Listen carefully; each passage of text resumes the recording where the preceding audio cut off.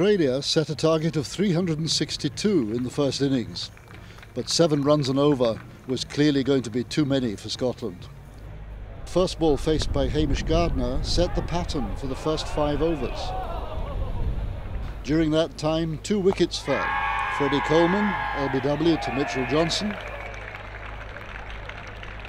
and Gardner himself also legged before to Clint Mackay. Scotland captain Preston Mommsen joined Matt Machin to attempt a repair. Machin's clipped 4 to square leg was greeted with a cheer. And Mommsen's hook behind square looked promising too. But Machin escaped when he was caught in the slips off a no ball. He rewarded himself with another 4. And Mommsen lofted Clint Mackay to the straight boundary.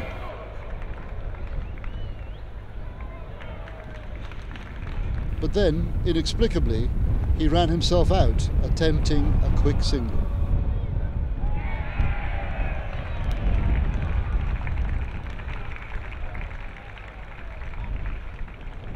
Machin, on 26, was handed another life in the slips.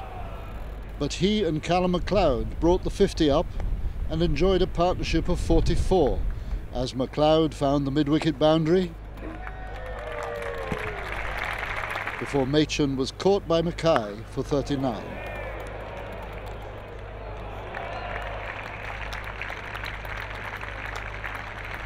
Berrington's early boundary promised more than he could deliver. Out disappointingly quickly to a Shane Watson catch.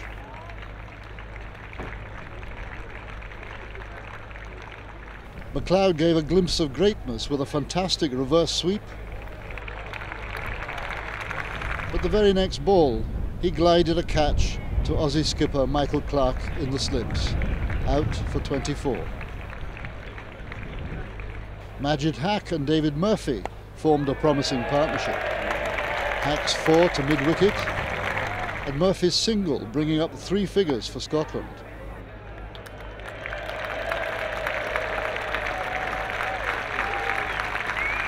Hack found the ropes again with a glorious straight drive. But Murphy fell to another great catch by Mackay. 109 for 7. Gordon Gowdy joined Hack in a lively 8-wicket partnership of 40. A pull here and a straight drive for 4. Then 2 straight 6s, giving the spectators some entertainment value in a lost cause.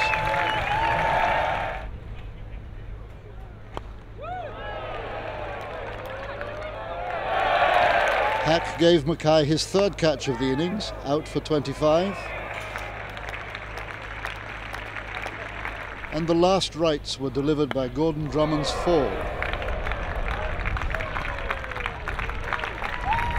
Before Gowdy was caught behind by Aussie keeper Matthew Wade for 23.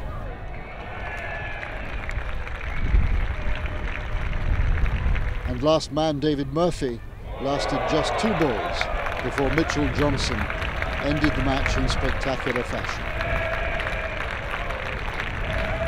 Australia won this one-sided match by 200 runs.